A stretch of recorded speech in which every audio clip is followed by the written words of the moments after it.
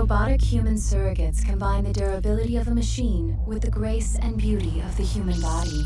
With most people living their lives through their surrogate selves, our world has become a safer place. Take a seat in your STEM chair, and just with the power of your mind, you can control your surrogate and send it out into the real world. You can live your life without limitations.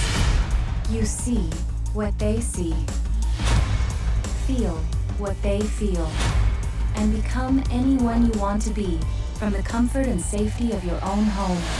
You can finally live the life you've always dreamt of without any risk or danger to yourself.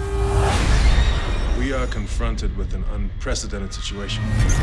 2 people have died while connected to their surrogates. I think we may actually have a homicide here. First one in 15 years. The public cannot be allowed to get the idea that using a surrogate can be fatal. Especially if it's true. I just want to know how an operator can be killed by signals from a surrogate.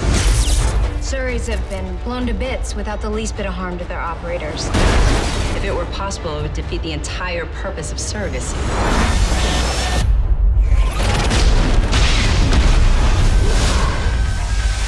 Oh my God, Tom? You're lucky to be alive. Good thing you're unplugged.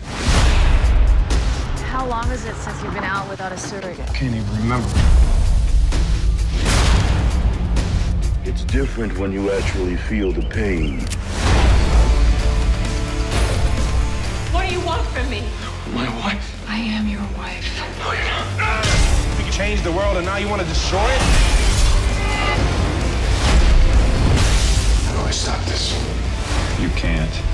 Maggie, get offline. I think something's gonna happen.